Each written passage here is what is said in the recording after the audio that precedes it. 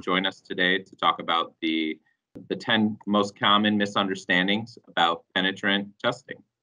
We're going to work with two of our MagnaFlux NDT experts, and they're going to walk you through today's webinar. Please feel free to comment in the chat at any time.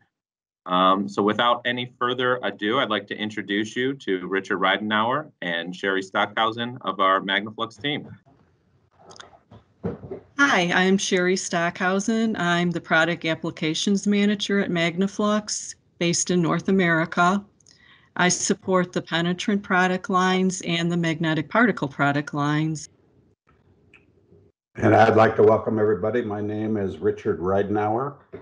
I'm the Western U.S. Sales Manager for MagnaFlux, based out of California. Just to give you a quick history of my background, I got 35 plus years in NDT and certified in all the methods at one time or another. But my last 11 years I've been with MagnaFlux in a more concentrated mag and penetrant role. And so I do really appreciate everybody joining, and hopefully this is kind of a basic understanding or misunderstandings. Some of you, if you're level 3 types, might not get too much out of it, but we do have a little bit of new content in here that you might enjoy too. So hang in there and try to listen to all of it. I'll go into the first slide here. This is a quick introduction to what is liquid penetrant, what are the advantages and disadvantages of it. So here you've got your advantages. Very quick startup. What that is meaning is basically if you can just literally grab what we would call a kit, which is a penetrant cleaner developer, and you're off and running. If you're up to, say, checking weld months, that sort of stuff. You do not necessarily need equipment with the visible testing. You just have to make sure you comply with your enough white light there. Another advantage is locating very small discontinuities that are surface breaking. So, one of the questions I've been asked has been, well, why are you using penetrant if you can see it with your eye? Well, there's a lot of times you can't see it with your eye. So this is it's an enhancement of what you can see visually, and it'll pick stuff out. So a wide variety of materials can be tested. This is very true with liquid penetrant, and we'll get into some more details on what you might want to stay away from also. Very portable and relatively low cost if you're doing like field inspections. The portability is great, and not as expensive as going out and purchasing some electronic equipment or radiographic equipment to perform the NDT inspection. Disadvantages: it'll only find surface breaking discontinuities. Long process times. So in this process, you have to let the penetrant, you apply the penetrant, it must seep down into the indications using capillary action. And then some of your materials could be permanently discolored. So we always advise, if you've got some unique material, to try to perform that or apply penetrant in a way that you can see if it will be discolored before doing large lots of parts. Well, this is an interesting misunderstanding. The highest sensitivity penetrant is the best penetrant for my application. Most likely the best penetrant for an application will be the penetrant that is able to clearly and cost-effectively identify indications. And there are 5 sensitivity levels in AMS 2644, ranging from level 1/2, very low sensitivity, to level 4, ultra high sensitivity. And AMS 2644 is the inspection penetrant specification that establishes the test procedures for the qualification and the approval of the penetrant materials. and approved penetrant materials are listed on the qualified products list, or it's more commonly known as the QPL AMS 2644. A good first step in penetrant selection is a review of the governing specifications and any work procedures to see if there are required sensitivity levels. And then part surface finish and part geometry can be considered. High sensitivity penetrants work well on smooth machine surfaces. However, a high sensitivity penetrant can leave excessive fluorescent background on a rough cast part, and this will make inspection difficult and time consuming. Lower sensitivity penetrants are usually a better choice when inspecting rough surfaces. So the best penetrant for an application is determined by a governing specifications and also by an evaluation of the part's material characteristics, such as part geometry and surface finish. Our next misunderstanding, a penetrant indication is a defect. This is completely not a wrong understanding. A lot of people, especially when a lot of your trainees, your level 1 types, will think that everything that shows up is a defect. So here's kind of an idea of what the term discontinuity, how it's explained, or a description: interruption or void in the normal physical structure of the configuration of a test piece. So what we're basically saying here is, if you've got your penetrant, the way that it works, if you look at the cracks, the laps, the seams, it's got the surface breaking tendencies, so the penetrant's allowed to seep into the indication, and that would be considered in the beginning, you're showing an indication, not a defect. Once you confirm it by having additional tests, every indication must be evaluated. So we are saying, if you see something on the surface, do not actually call that a defect. What you're going to do is you're going to take and look into it and see what you can see. You can have something as simple as a watermark could actually look like a defect if the way that it is running on the part. You can do simply a solvent wipe on that, wipe it off, and if it doesn't come back, it is not going to be a defect. But you also have to have knowledge of how the part's created. So, and what I'm saying here is, in the manufacturing process, you're going to have some indications that you might lead into or interpret as a defect, but you want to make sure that your terminology is correct when you're doing your report. In other words, if you've got say a forging lap on a part, but you're calling something a forging lap, but you're actually doing a casting, that's going to raise the eyes of people, and you're going to confuse a lot of people with your terminology. So, and also the same goes for if you've got if you're doing a weldment, you're going to have indications come out that weldments are pretty difficult, if not cleaned properly, to interpret. So you got to be very careful with that. Water washable penetrants are water-based. Actually, a penetrant can be water washable and not contain any water in its formula. What water washable penetrants do contain are surfactants, and the surfactants allow the penetrant to be removed or washed from the part surface with only water rinsing. Emulsifiers, which are used in the methods B and D, are not needed to remove water washable penetrants from parts. To help classify water-based penetrants, AMS 2644 now contains a separate category for method A penetrants that do contain water in their formulas. So in addition to the method A water washable category, there is a method AW category.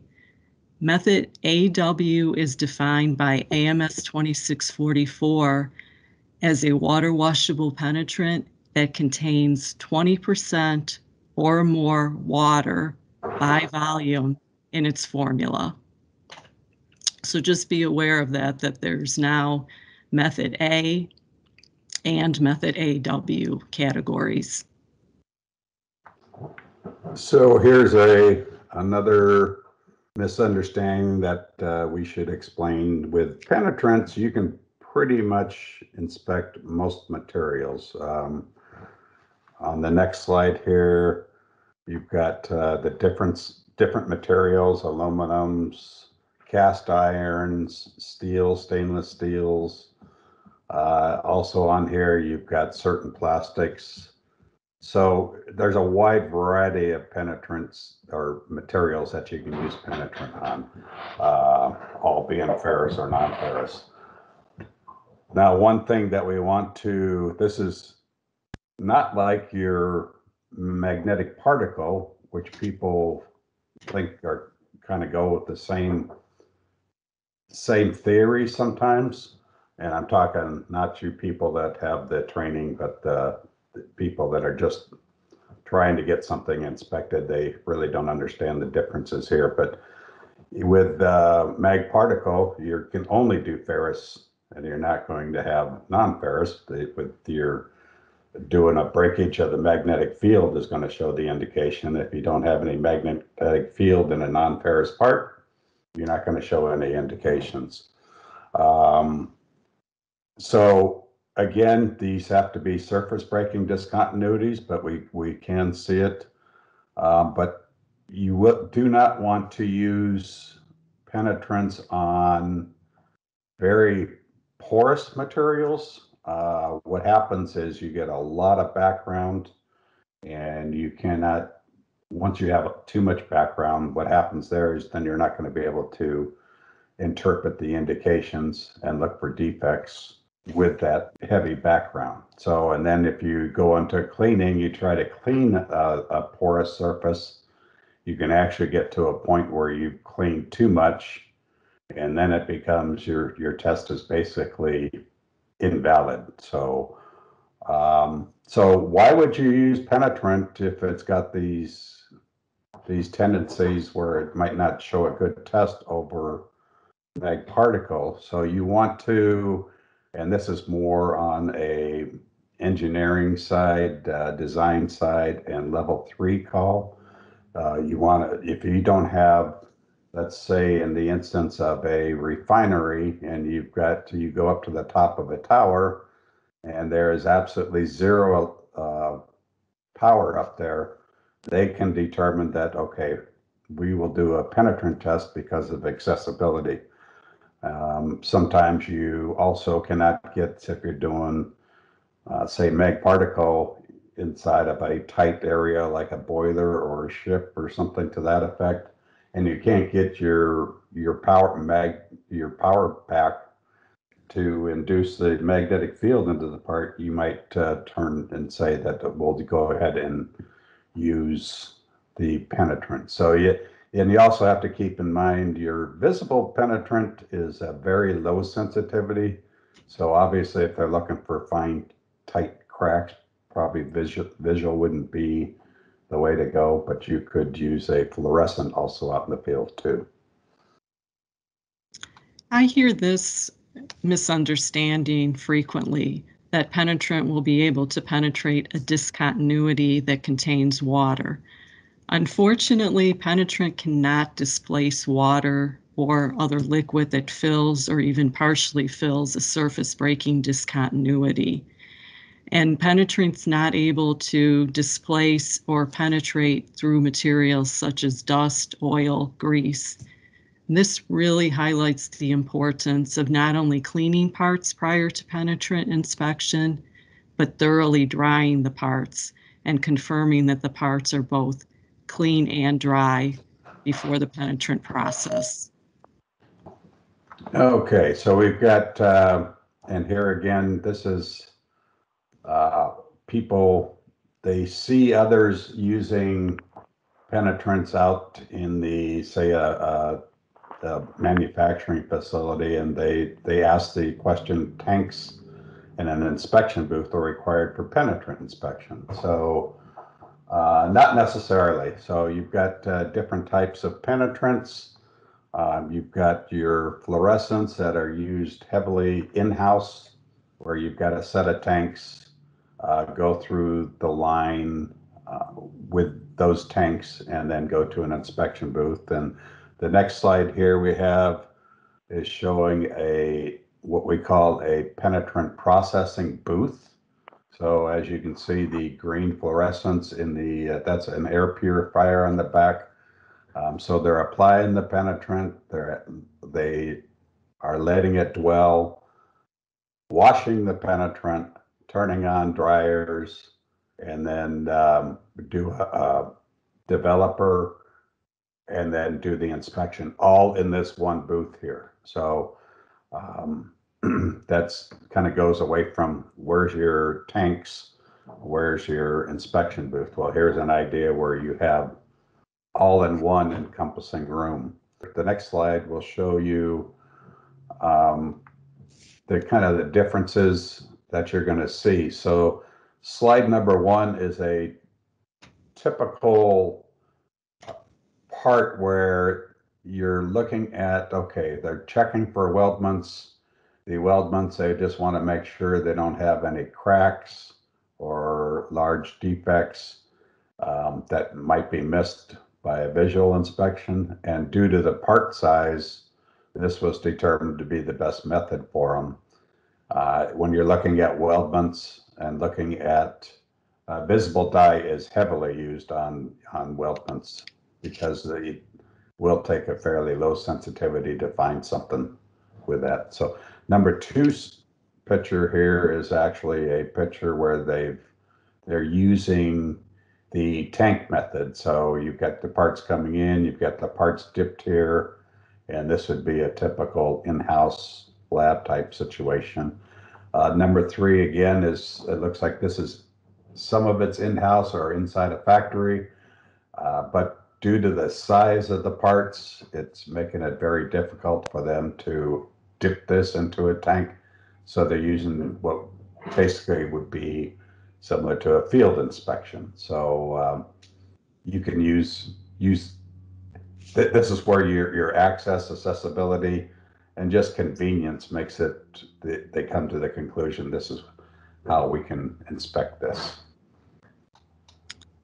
Penetrant is all that is needed to perform a penetrant inspection.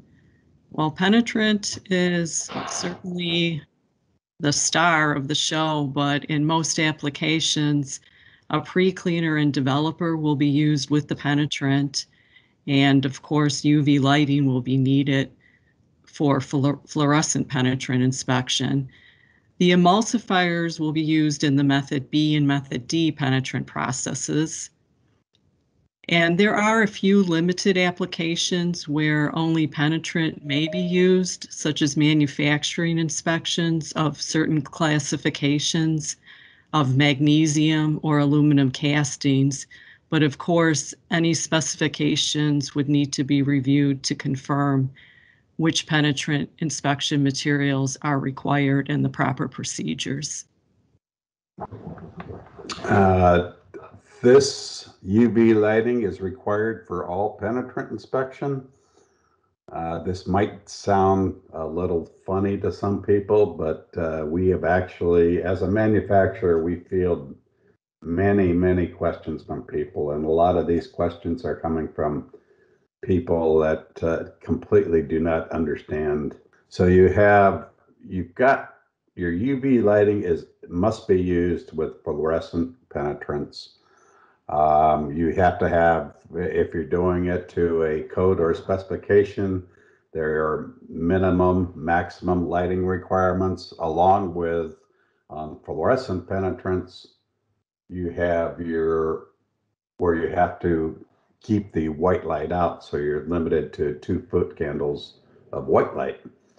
Now you go to visible penetrants, And this is where you do not use any fluorescence. And believe it or not, we've actually fielded calls where they're asking to get a UV light for a visible penetrant inspection. So people are out there, but and this is kind of why we put this all together, is because of this. So, but visible dye, the only thing that's really needed is you have to have a very strong 100-foot candle minimum light to read the interpretation. So what is a 100-foot candle minimum? A lot of times it can be obtained simply with just a flashlight, but and you're looking at the parts. It's going to depend on the part size. Obviously, if you have a larger part, you're going to probably want to use some sort of like floodlights or whatever. So Penetrant inspection should be the final check in a manufacturing process. It may be, but not necessarily. In many situations, penetrant inspection is useful immediately following any manufacturing process that has the potential to cause surface breaking discontinuities. And the reason why this is important is parts can be screened out earlier in the manufacturing process, which saves time and cost. It doesn't make sense to continue processing a part if there's an issue with it and it can possibly be reworked. And there are even instances where penetrant inspection may be performed more than once during the manufacture of a part. And as I just mentioned, especially if parts are reworked, they would be rerouted through the penetrant inspection process. here is no training is necessary to perform liquid penetrant inspection. This is a very big misunderstanding. Are we telling everyone that they must have training? No. Are we recommending it to people? Absolutely.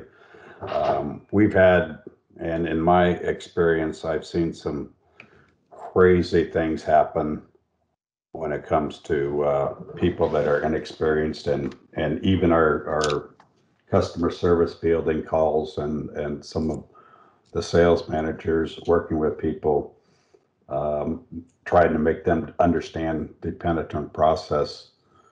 One of the first questions we pose to them is, do you understand that the training is necessary just to get an understanding? Why do we do this? Simply for the fact we've seen more than not a lot of people will take and apply in a visual penetrant, and they'll take their cleaner and spray it right onto the part and basically wash out all the penetrant and not understand why they can't find defects. So it seems to be a very simple process, but there is a lot of factors that could go with the process, especially if you're working inside a lab, to aerospace specifications. Your processes must be pretty much right on point, not only from the standpoint of your operator that's processing the parts, but you also have processes that must be daily checked. So you've got there's a lot of factors. So what we're saying is we recommend the training. Now, if we sell to, let's say, a racing team where basically somebody gets into a wreck and they do a quick check on the frame of the car itself. Okay, do you need to be certified for that? No. Would it be recommended to have training? Yes. But so a lot of times when you get into the difference between training for certification and training just to know how to apply stuff and how the system actually works, which we could consider that as a level 1. We feel it's necessary that you should have that. So just to give you an idea on training, your hours for the NAS 410, which is aerospace, for classroom, you must to perform to a level 1 status, 16 hours of in-class training. To go to level 2, you need an additional 16 or 32 hours total to become a level 2. On top of that, it's recommended for a level 1, 130 hours of actually working in the method, watching, seeing how it's done, and for level 1, that is. And level 2 is 270 hours or a total of 400 hours. So the training it's something you really want to take a look at and make sure your people are following the correct steps in the liquid penetrant process. It could be very, very easy for you to invalidate a test if you don't. So if you have any questions, please feel to submit them in the chat. So one question that was emailed in beforehand was asking about when the new category of method AW penetrant was added to AMS 2644. Richard and Sherry, can you comment on that, when method AW was added to AMS 2644? Yes, I can answer that. It was added to AMS 2644 in the G revision, which was in April of 2019, and it's now AMS 2644 is now revision H, and revision H was issued this past summer, July of 2020. So it is a relatively recent category, and it does clarify things to have a method A and a method AW as water-based penetrants become, you know, in greater use out in the field. I think they weren't used that much in the past, but for environmental reasons, they are becoming a focal point. So to clarify things, the method A and method AW categories in AMS 2644 do help. Perfect. Thank you, Sherry. Another question I have here is, what is the recommended in-process test for water content of method AW penetrants? Okay, there is a bit of a difference there, and for the in-process penetrant, I would reference ASTM E1417. It's table 1.